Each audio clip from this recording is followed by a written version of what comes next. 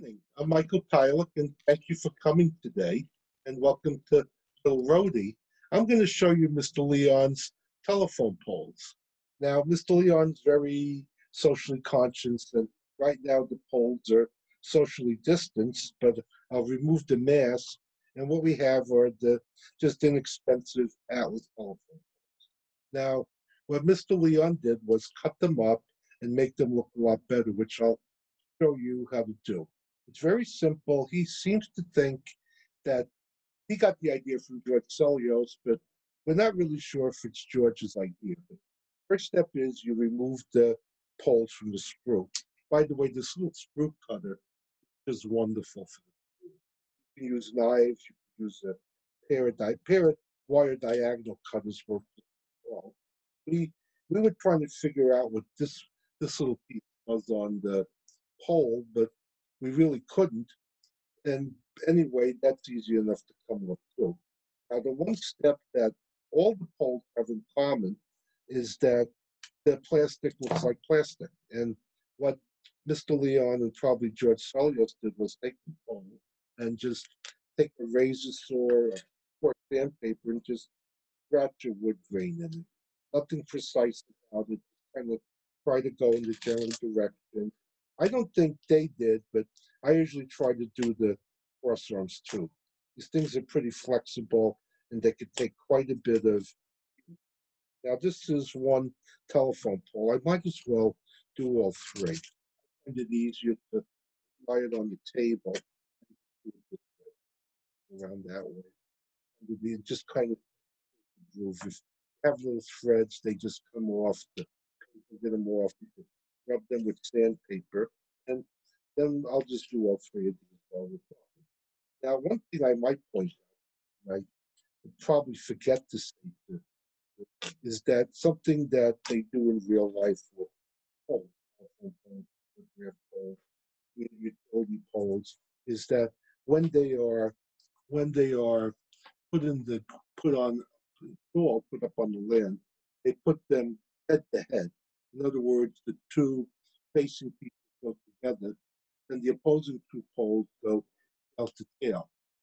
And that's what they do, head to head and tail to tail. And that helps, I believe, to relieve the tension on the wire. And now we've already improved the pole. Now, what Mr. Leon didn't like was the three cross arms. And for some reason, he liked it better with two. What you really do is you snip this off. And I snipped a little too much off, but that's how you do it. So I'll make this one, I'll snip this one closer, and I'll make this one one pole. So now we have a pole with one cross. I'll make this one, and I'll make this one a two pole. And that according to them improves it. I don't know if it improves it, but it gives you a different phone pole. Now you have a phone pole with two. Now you have a phone pole with two different. Now the traditional Mr. Leon pole has the top one made shorter. And there's your pole. That's one configuration. I have to watch what I'm doing with cameras at a weird place right now. Before the camera was positioned much better. Now I'm gonna do not live, I can do this. The camera was just an awkward place for me to show things. But anyway, there's the typical Mr. Leon pole. As you would imagine, there are many configurations. I'll just put it over to the side a bit. And one thing I could point out, they also give you, with the poles, they give you little telephone boxes and transformers. And you could take, for example, and do a double cross arm and put little strip woods and put things with racks and transformers on them. There's all sorts of things. So let me show you some kit bash poles. Okay, here's one where this only has 3 wires. They've kindly pointed out that you need three for the 3 wires. You could make an old time pole where you only have 2 and cut them both symmetrical. That could be an old style pole from the Telegraph era. That would be another way to do this. Then here's I'll just take the single pole.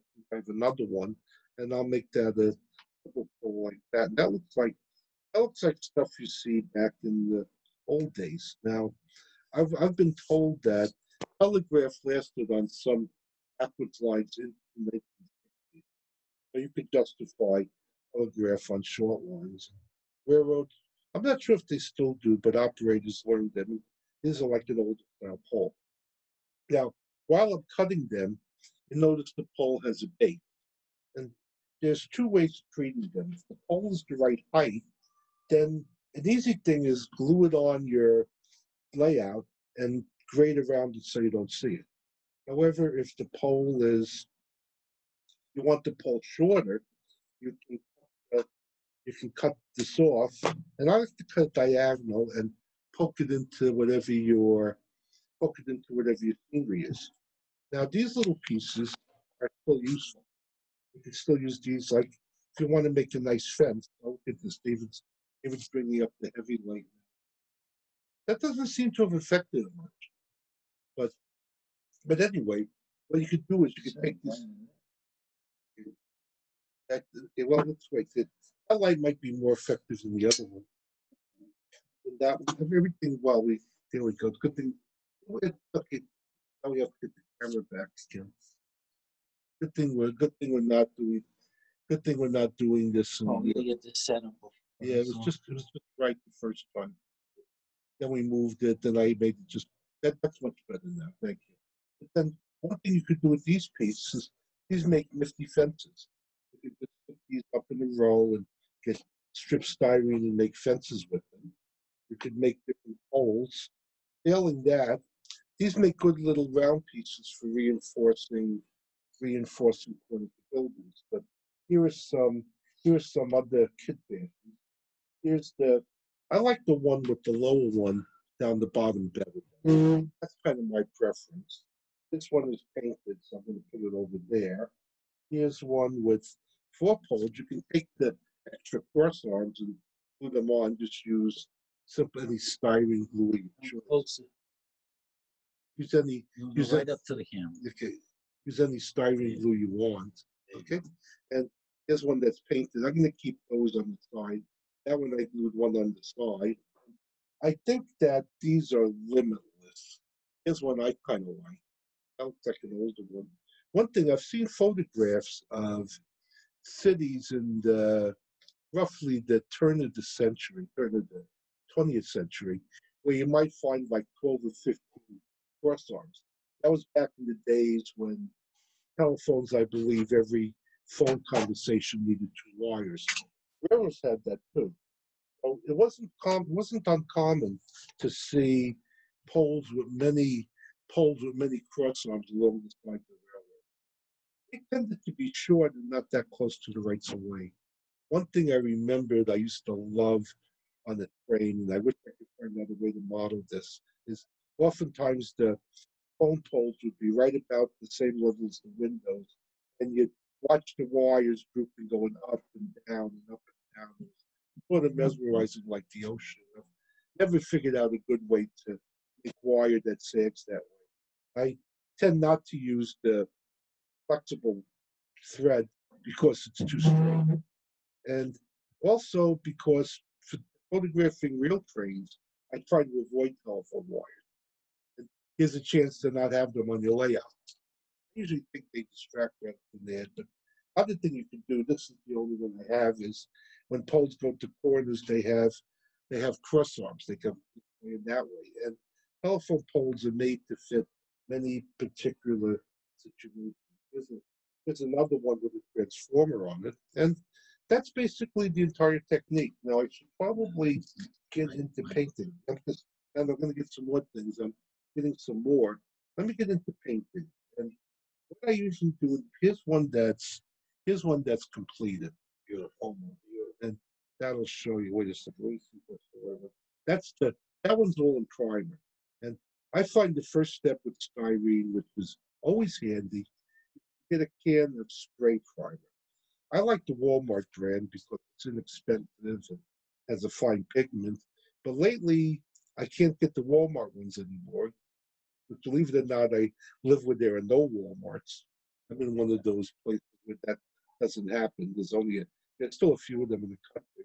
But I found the Ace Hardware brand at the hardware store seems to have very good spray cans. But it's always good to prime them. Then once you prime them, it's a matter of using different browns and blacks and grays and washing colors on them.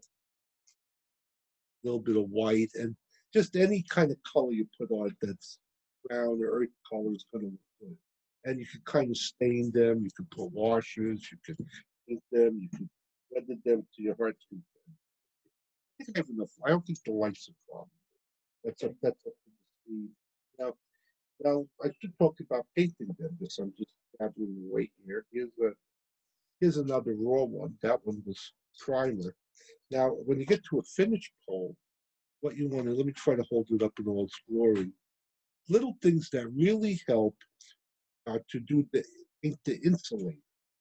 It only takes a minute. You take a small brush, and I like to use a light green. This one is called Sea Green by Apple Barrel. Like that light, similar to the color those old glass insulators used to be. If you want to be really accurate, you could take a little gloss paint, put gloss over them because the insulators were shiny glass. I tend to use the light green for railroad poles, and I tend to use black for what I would call utility pole, telegraph, electricity, things like that. Other little detail which adds is the little cross straps. Paint those with a black. Now, I don't like this is pure black, and it, it's too black for models, and I don't have the right color. I usually use an off black. There's a shade called charcoal, which works really well, and I put a little rust on it. And here's your poles, Mr. Leon's telephone poles, which we believe came from George Celios, and probably did. I know George had used them, but like many tech, this one doesn't stand up over my table, but this was glued down just fine. One of the things that I think happens with a lot of these techniques are that somewhere along the line, someone thought of doing it. Quite possibly half a dozen people at different times and places came up with the same idea, and someone saw someone do it, and someone else saw someone else do it. No one really knows where the idea started from. And there's a bunch of holes. One little thing I noticed that I could point out at the end. You notice this one, the pole is crooked. Okay, and I don't know if I did that from handling or from purposeful, but it's quite easy to bend these poles and make them quite easy to make bend these poles and make them crooked. And photographs of old telegraph poles show many of the poles were really crooked. And if you look at a line of poles, they rarely would set perfectly perpendicular. They were many of them were kind of cockeyed. Sometimes because all different things would need alignment to get through it, but that's my simple technique. And if I learn it from Mr. Leon, I'll call it Mr. Leon's pole. Unfortunately, Mr. Leon no longer does much model railroading. He's moved on to the world of Elvis impersonations. But he was a good friend, and I learned a lot from him. This is a nice technique just about anyone can use. Thank you for watching.